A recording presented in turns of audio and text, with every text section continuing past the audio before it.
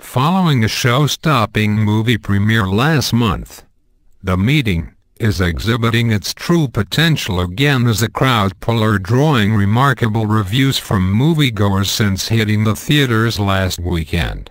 For the cinema audience, it has been sweet romance since the movie hit the cinemas in style. Large number of them have been showering accolades on the cast and crew of the popular movie. The meeting is directed by Mildred Okwo, produced by Rita, Dominic and Mildred Okwo, and written by Tunde Babalola.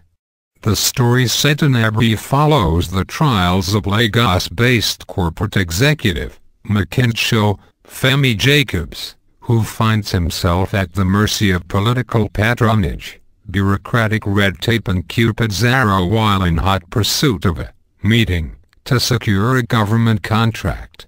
Nigerian premieres are still ongoing in Lagos and Abuja, with dates for New York, Houston, and London premieres set to be revealed in due course.